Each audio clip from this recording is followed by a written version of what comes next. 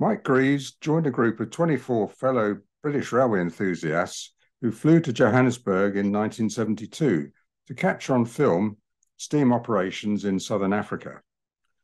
This is the second reel of his cine film, and it starts in the Garratt hotspot of Pietermaritzburg. And I'm delighted to be joined by Mike from his home in Germany. Reel one consisted of Eastern Transvaal, Mozambique, and Northern Natal, and this is the second reel, which starts in Pietermaritzburg, which in those days was a Garratt locomotive hotspot, with mostly freight trains, but some passenger trains. And what you're about to see is the line from Pietermaritzburg to the junction here was called Franklin.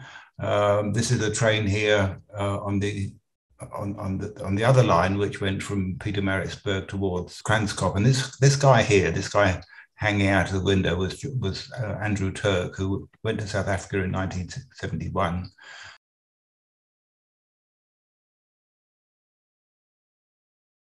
Now this is the other line. This is the main line, shall we say, which had passenger trains from Pietermaritzburg to Franklin, and then branched to Kokstad and Martatila. This is a Saturday-only train which carried the Bantu black people from their workplaces during the week to their homes in the countryside. Now, these GMA locomotives were built by North British and Henschel. There were quite a lot of them, I think something to the order of 90 altogether. And the trains were quite slow, so it was quite easy to chase by car. We were 4 people in a car.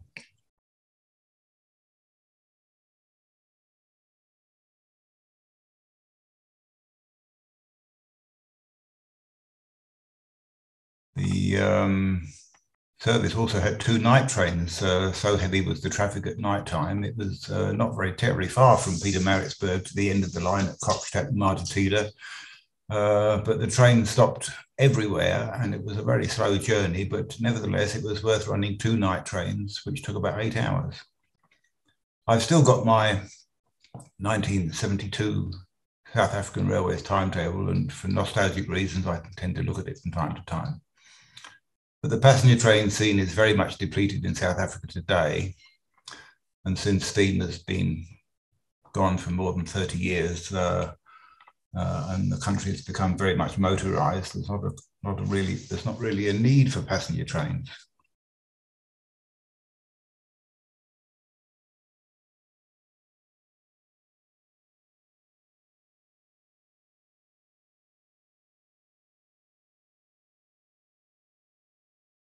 These pictures are quite historic, I suppose, because these Garratt locomotives were all withdrawn in 1974. And the line became dieselized.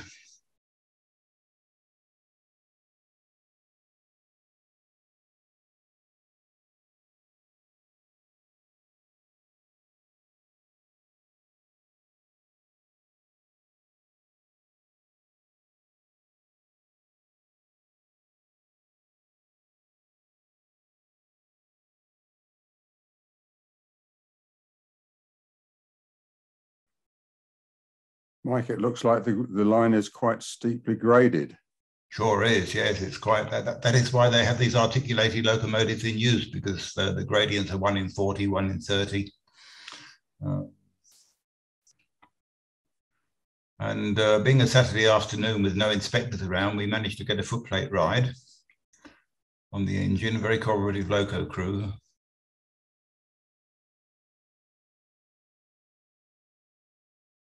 And I even spent 10 or so minutes on the roof and on the front water tank.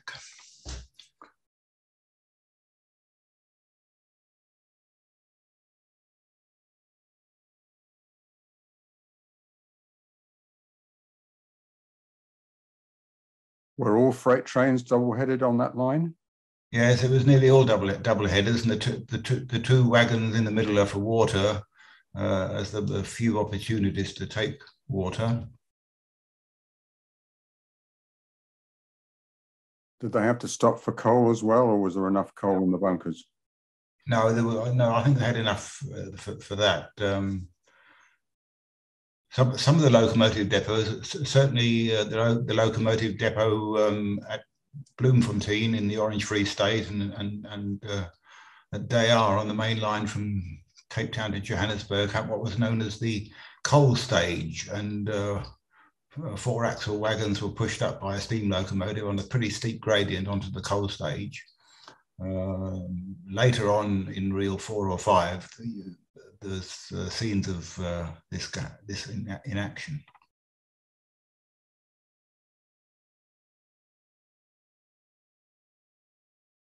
These freight trains were all mixed traffic, or were they? Yes, the law of the land in the apartheid era of South Africa was that any distance over 50 kilometers had to be by rail. There was no free market of moving freight from A to B. The law stated that it had to be by train if it was more than 50 kilometers. And there wasn't a very built up network of roads either. It wasn't until after the end of apartheid in 1990-91 that motorways were built. There were motorways in the greater Johannesburg, Pretoria area, but I do remember that the main N2 road from East London towards Bloemfontein wasn't even tarred in 1972. Now this is coming into Franklin. Now in Franklin there was a locomotive depot, and just past Franklin is Donnybrook, and in Donnybrook there was a narrow gauge, that means 2-foot gauge line to Ixopo and the south coast. This part of the world is sugarcane country, and most of the trains on the narrow gauge were for the transportation in the harvesting season of sugarcane. Though I never found out where the refinery was.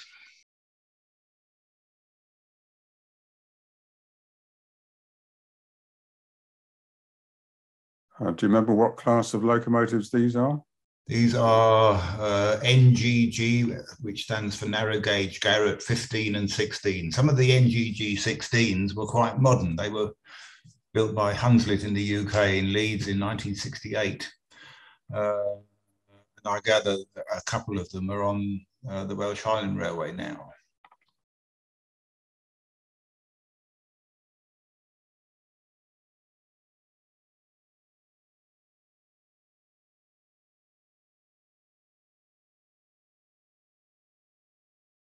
So this train will be a block train of sugar beet or sugar beet empty wagons?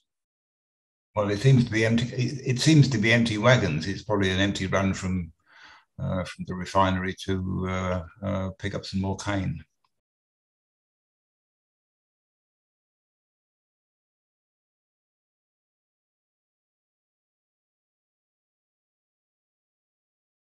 I'm not entirely sure. This trip was in latter end of August, which is the early spring in the southern hemisphere. August of which year, Mike? 1972.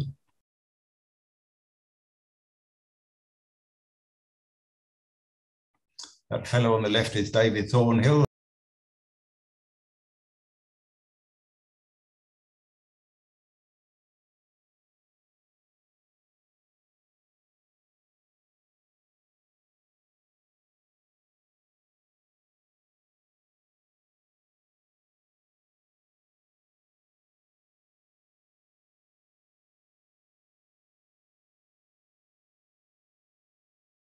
Sugarcane and pit props. This was quite a heavily wooded area, and trees were chopped down and made into pit props for the coal mines in the Transvaal.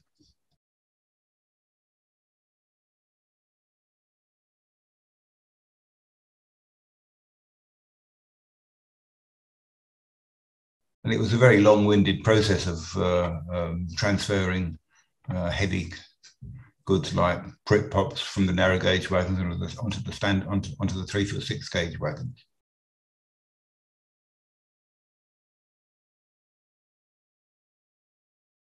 all these narrow gauge lines closed in 1986.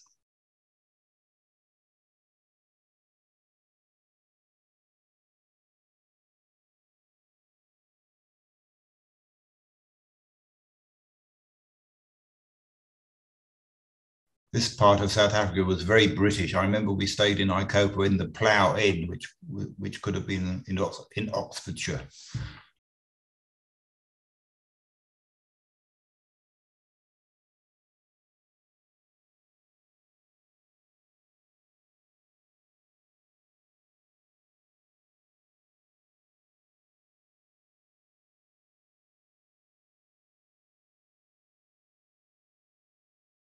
As I had quadrupled my salary from UK to Frankfurt, I took about 25 rolls of film. And in those days, a roll of film was 4 minutes and cost about £1.35 in today's money. But I found a source at the Continental Railway Circle in London, which met once a month, where a guy sold 10 packs for a bit less than that.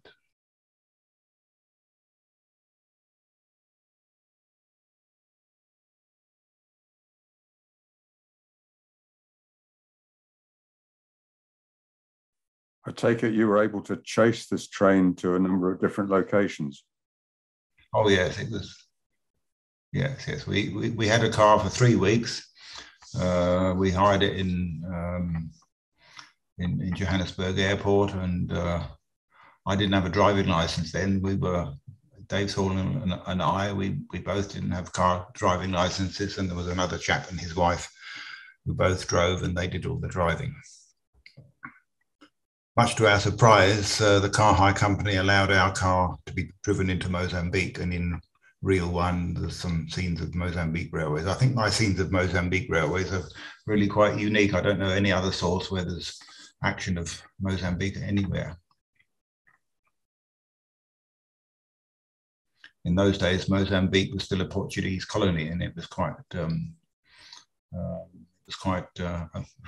free and no photographic problems. But in 1973, I went for 2 days, and the terrorist Frelimo organization were active, and the security was much tougher.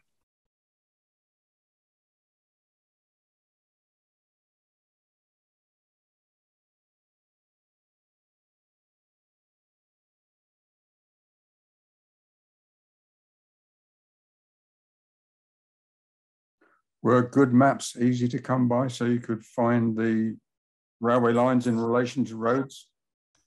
Yes, the South African Tourist Office in London had a pretty good organisation, and we were able to gear up to our planning. What we did, we were 25 people who flew out together from Heathrow to Johannesburg on a 747. That was my first flight ever.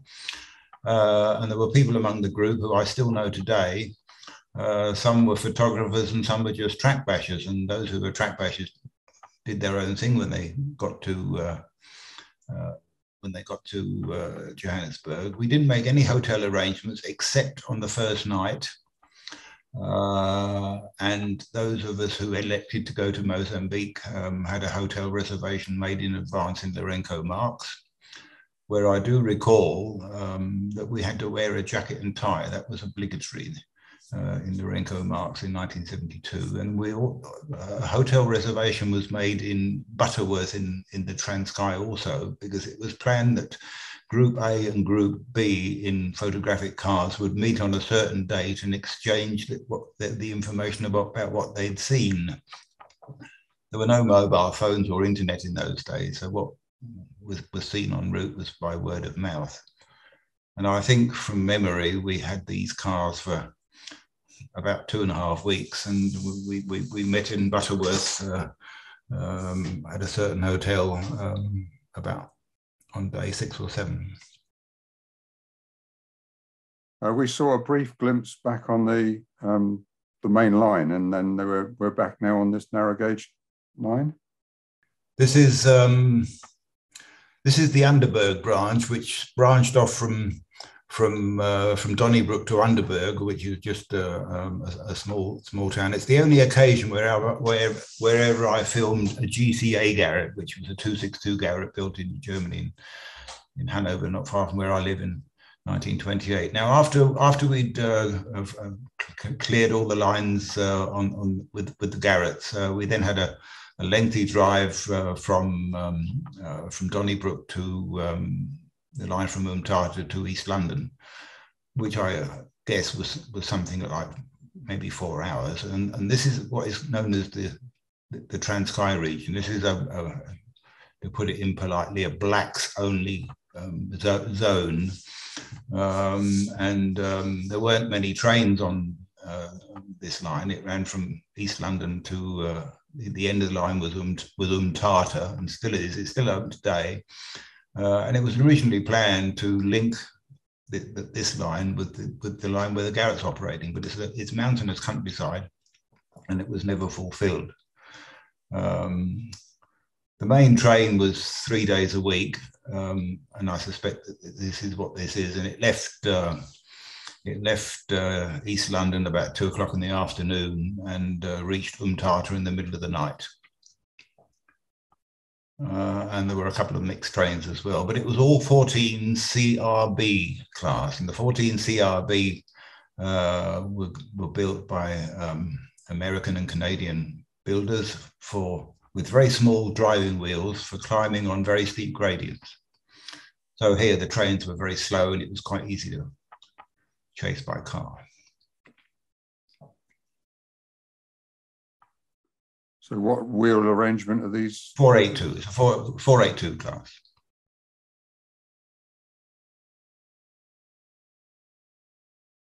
There was a very good book which was published after 1972 called Steam on the Veld.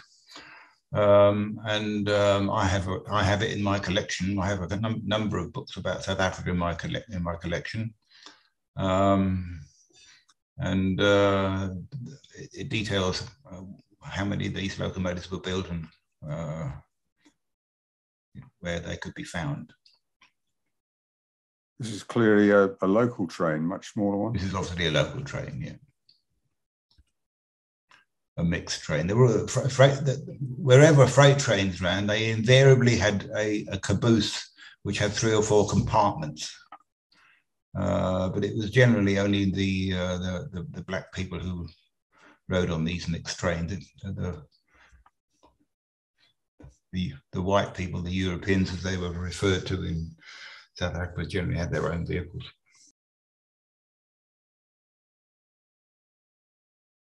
Were there rules about who could become a locomotive driver or engineer? Would they be white or black, or could be either? Yes, they would. They would only be white. The blacks were engaged in locomotive cleaning out the ash. But actually, on the locomotive in South Africa, it was whites only. It was a different story in Mozambique. In Mozambique, there were black people on the footplate, and also when I went to Rhodesia in 1975, there were some blacks as well there. And did that rule apply to the fireman as well as the driver or engineer? It was a whites only clothes shop in South Africa.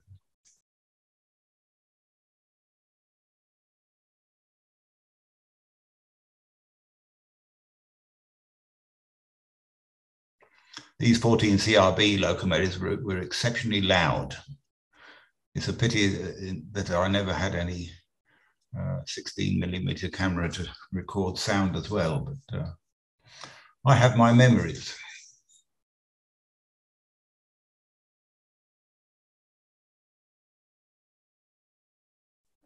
Retrospectively, 50 odd years later, I wish I'd have been more choosy about what pictures I took. And waiting for better weather or better planning, but we only had a limited amount of time, and we had our jobs back in England, and in my case Germany. Now this is in Grahamstown. This is another line. This line went from Port Alfred on the coast via Grahamstown to East London. The locomotives at Grahamstown depot were all super clean. They were in very, very good state of cleanliness.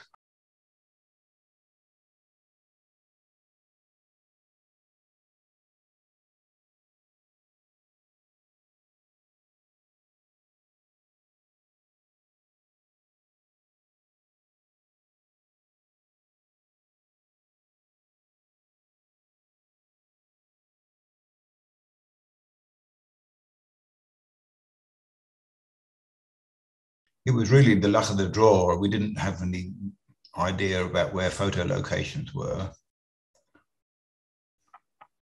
These are the two people who did the driving for us. I met this guy about 10 years ago at the Continental Railway Circle meeting. He'd fathered 4 children and had grandchildren by this time. Now, this is between East London and Port Elizabeth. There are a couple of branch lines, all along closed. This is a very rural location, part of the world, 1 train a day.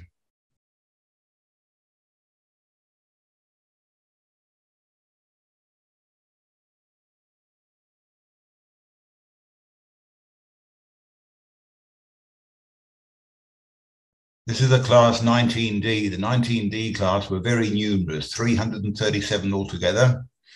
They were built by various builders, some by Bayer Peacock, some by North British, some by Henschel.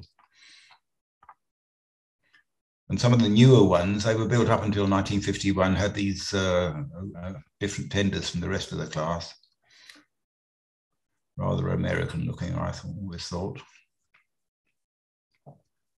Very light rail here, which dictates only a low axle load.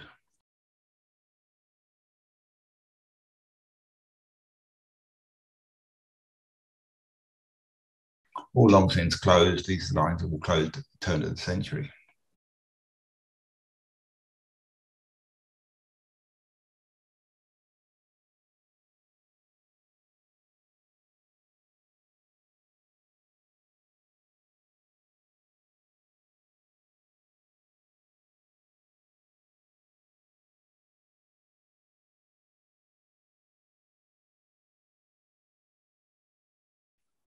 Were there hazards you had to face in terms of snakes or other livestock?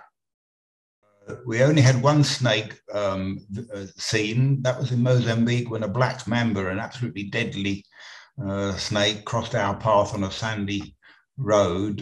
We were in the car at the time, but we didn't see any other nasty insects or snakes on any of our travels in 1972.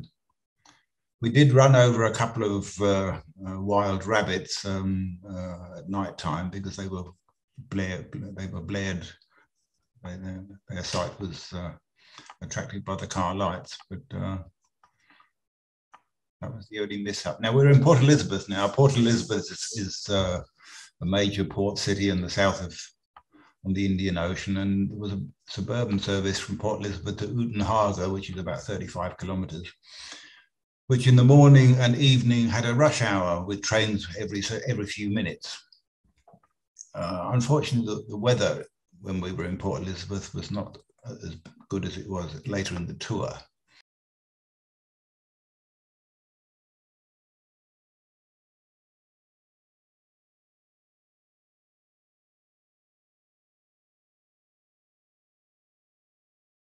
But there were also lots and lots of local freights as well from the port area.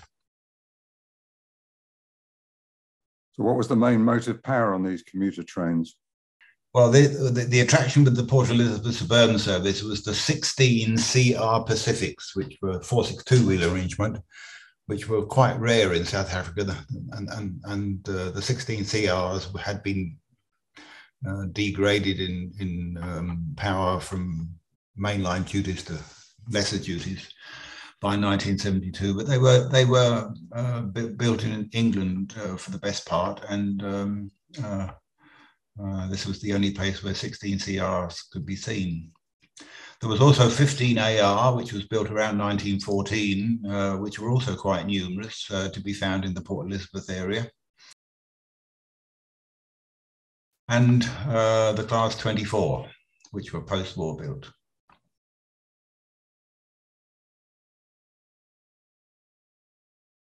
And the 16 CRs were kept by and large in very good condition, had a regular crew who looked after their steed well.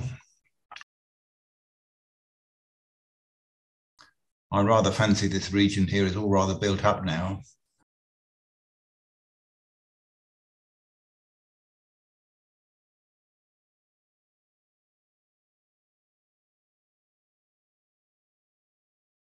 There were two stations on this suburban service which were very, very attractive. They were called Red House and Dispatch. They were at the end of the line, and this was a white-only residential area.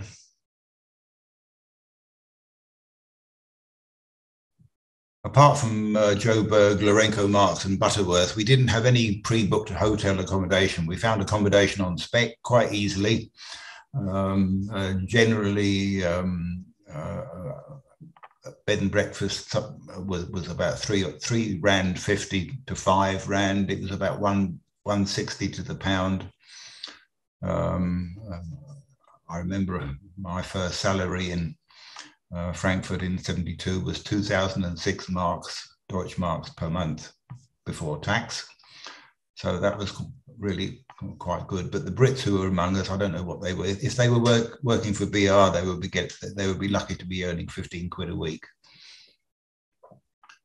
So we had to be a bit careful on the money. And one hotel where we stayed in the Cape Eastern region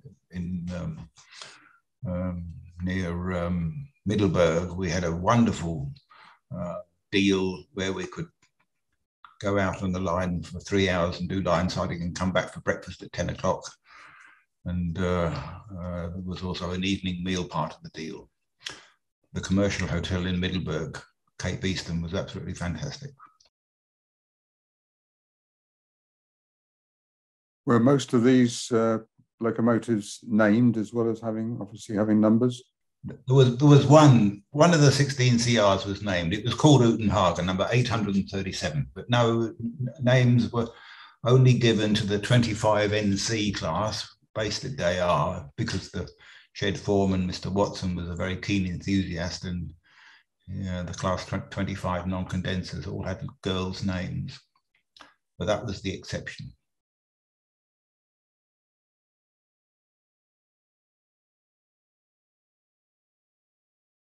This is the class 14 or maybe class 12. They were virtually identical.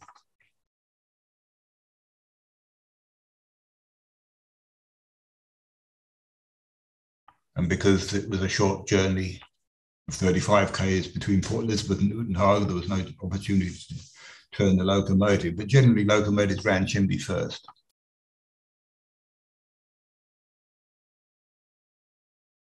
This is a class 11. They were built around 1905 up to 1910, built in England.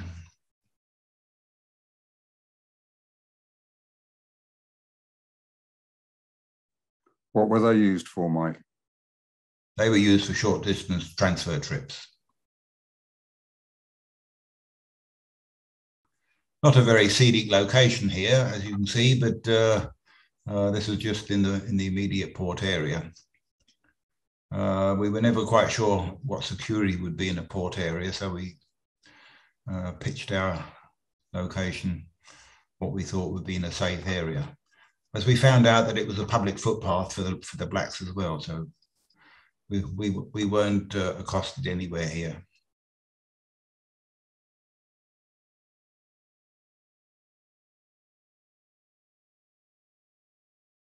Where we were accosted by the police was in the vicinity of Bloemfontein. When we get round to looking at reel 3 and 4, where the weather was absolutely spectacular and sunny, we found a location on the Bethlehem line, which was just wonderful. But a policeman came along and wanted to see our identity. which we also had photo permits in advance, which was very, very helpful. Now, this is one of the class 24. These are these post-war 284s, of which there were 100.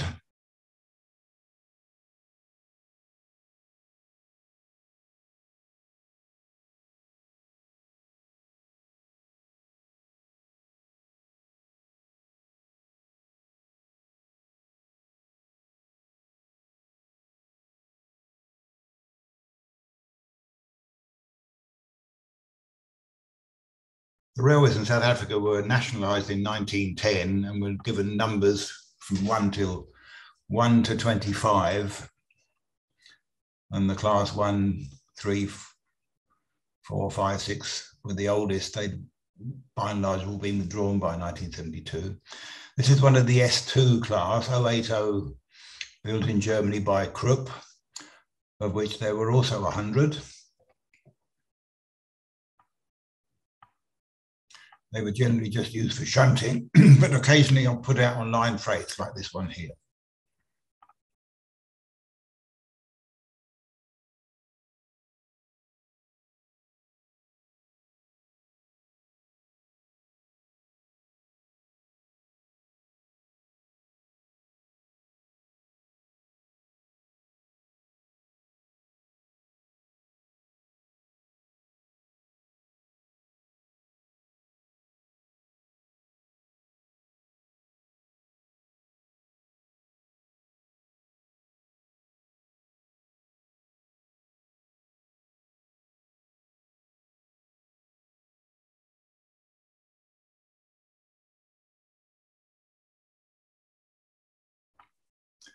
Now that's the end of the 346 gauge in Port Elizabeth. There was also a narrow gauge line from a station called Humewood Road in Port Elizabeth, which went a long, long way, 170 kilometres in the direction of Cape Town, but it didn't go anywhere. It was a terminus at Avontuur, which was the same type of locomotives as in Natal, but it also had some 282 class, NG15, and there were several mines in this locality, and sometimes trains were double-headed.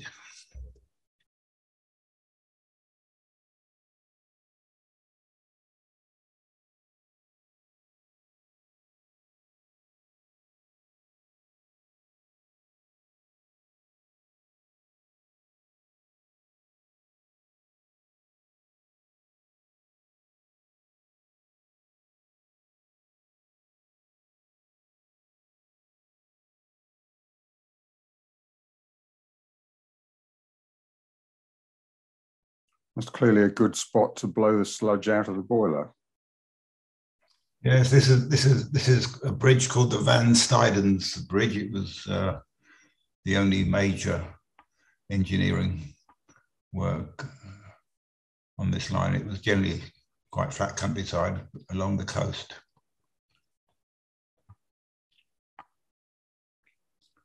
And there weren't any passenger trains, but there was a tourist train which ran at weekends.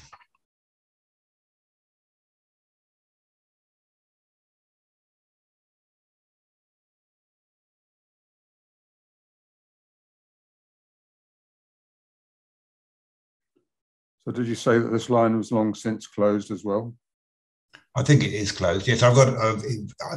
I have a list of lines which were closed between 1986. The first closures occurred in 1986 through till about the turn of the century.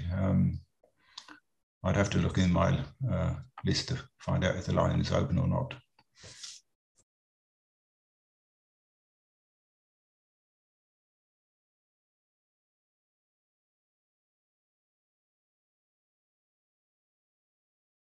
But I doubt it would. If in today's lorry-infested South Africa, it would have a reason to exist. Now, this is at the very end of the line at Avontuur. And these narrow gauge Garratts had a swivel seat where the driver could choose to sit outside if he wished. because there wasn't a great deal of room for two men in the cab.